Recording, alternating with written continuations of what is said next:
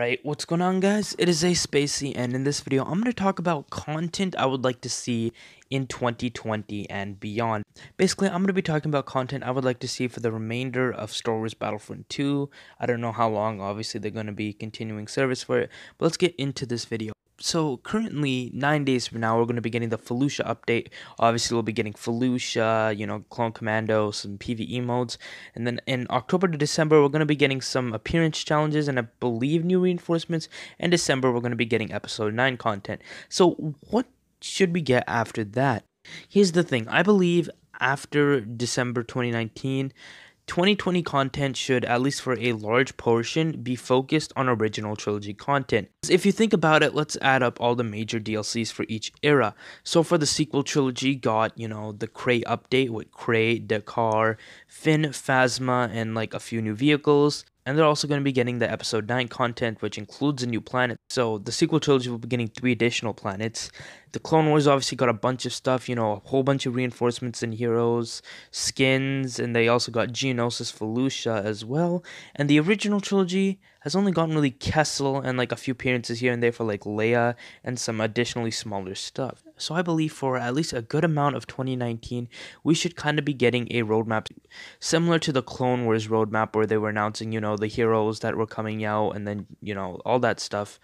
So probably from the start of 2020 to at least, maybe 4 months or 5 months into the year, I would hopefully like to see if EA and DICE ever added a new planet for, for the original trilogy, preferably either Scarif, or a new Cloud City map. Obviously, the original trilogy did get a Cloud City map for the smaller mode, but no large-scale original trilogy map has been made. So either a Cloud City map or Scarif for, the Galactic Civil War era. I'll just say it like that from now on.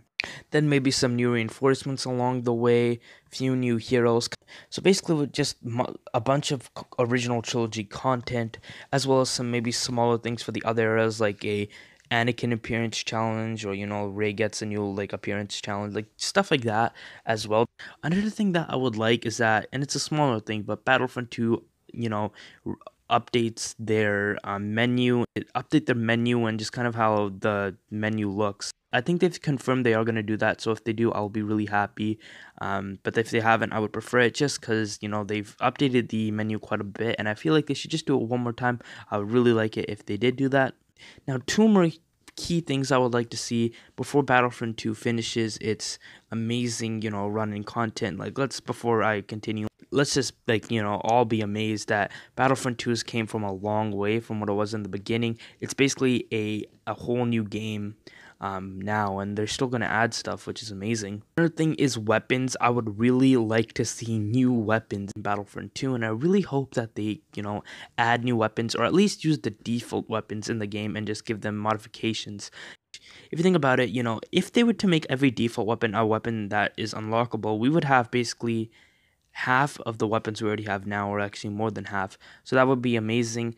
I would also like Starfighter Assault to make a revival, or at least add some new maps, just because I feel like the 2 main modes, or the 3 main modes that are really being focused on right now is Galactic Assault, Capital Supremacy, and Heroes vs. Villains. And I'm not even sure if Galactic Assault is going to be getting any future updates. Currently, I don't see any. So yeah, but Starfighter Assault really deserves to get new maps because that mode is really fun. This mode is pretty unique to Battlefront just because Starfighters are a huge part of Star Wars. So yeah, you can't really find it in another game. So I really hope they add new maps to it. But yeah, the final thing I would really like to see in Battlefront 2 is Capital Supremacy for other eras. Now, I don't know how many people would like to see it, but I for one would like to see it because I don't even care if they add a new mode. If they add the other 2 eras we have into Capital Supremacy, it will basically make Capital Supremacy a whole new game mode and just kind of make the game way more fun. Because if they add like the original trilogy to Capital Supremacy, and I've made concept videos for the other 2 eras, and fun fact, the original trilogy Capital Supremacy video has like 251 views on my channel, which is like the most viewed video on my channel. So yeah, if they add original trilogy Capital Supremacy, then think about it. We'll be getting a bunch of new maps in Capital Supremacy. I know they're going to most likely be from Galactic Assault. Maybe 1 or 2 new maps along the way. I would prefer a remade Endor map because I just don't like the current Endor map. But that's just one thing I wanted to bring up. But yeah, we're getting all these maps added into Capital Supremacy.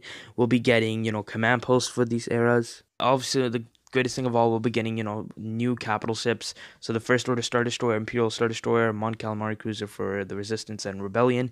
That will also be a huge thing. But yeah, guys, that's going to end it off for this video. If you did enjoy it, please leave it a like. I will greatly appreciate it. And subscribe to the channel if you believe in the high ground. But yeah, this has been A Spacey. I'll see you all later. Peace out, everyone.